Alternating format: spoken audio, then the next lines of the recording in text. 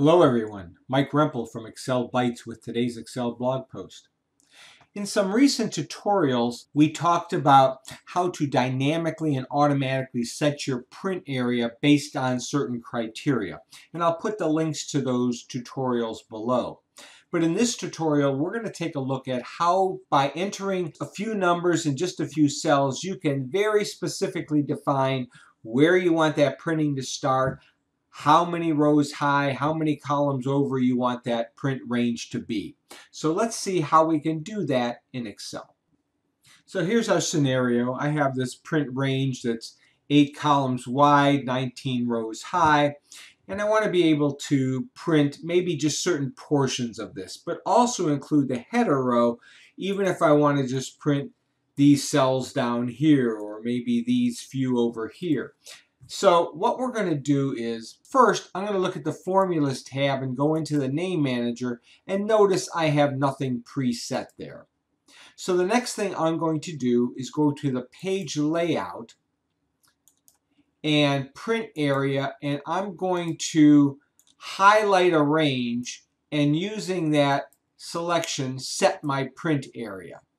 Now, by doing that, if I go back to my Formulas tab, Name Manager, notice I have an entry now that is called Print Area, and it defines it Sheet 1, A1 to H19, which is my full range. Okay, so that's the first step.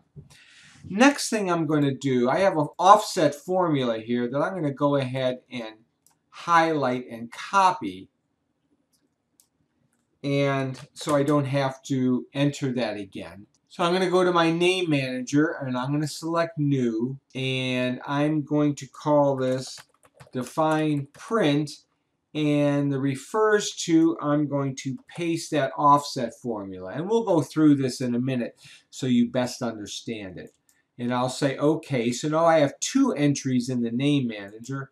And lastly, I'm going to go to Page Layout, go to my Print Titles, and in Rows to Repeat at the top, I'm going to select Row 1, and I'll say OK.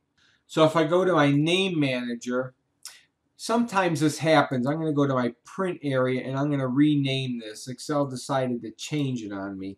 So I'm going to change this to Define Print. Oops. And close that, save it, say OK.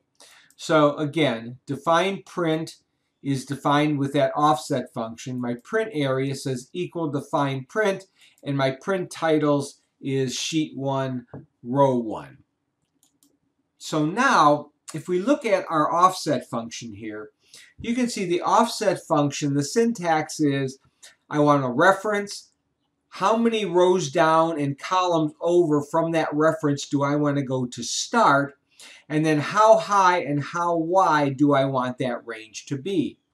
And the formula that we copied here has cell A2 as my reference point, and then J1, J2, J3, and J4 as the 4 references for how many rows down, how many columns over, what's the height, and what's the width. So in this scenario, I have 0, 0, 18, and 8.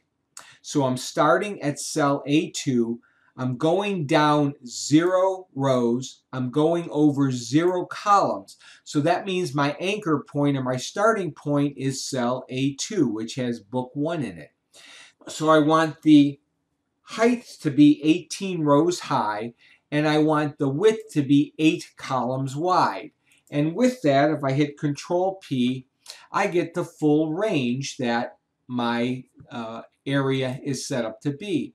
But if instead I only put 5 rows high and 2 columns wide, and I hit Control P, notice I get 5 rows high and 2 columns wide.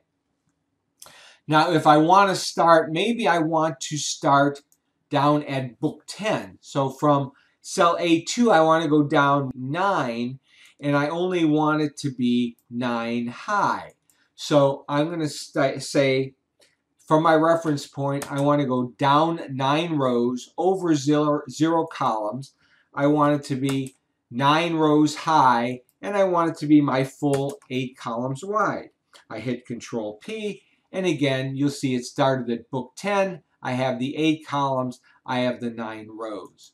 So again, how this works is we've created a print area and we've referred to define print. And define print is this offset function that refers to these 4 cells here.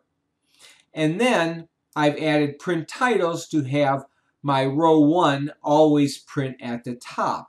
So by referencing these 4 cells in column J, it's telling me from that starting point how many rows down and how many columns over do I want to go to get to my new starting point. Then how many rows high and how many columns wide do I want to print.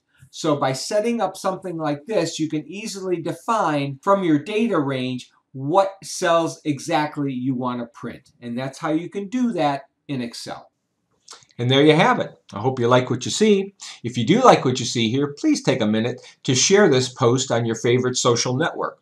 I can be found on Facebook, Google+, Twitter, LinkedIn, and YouTube. So I hope you enjoy this. If you'd like to see more, please feel free to stop by my website, excel-bytes.com, and I hope you subscribe. So have a great day and happy excelling.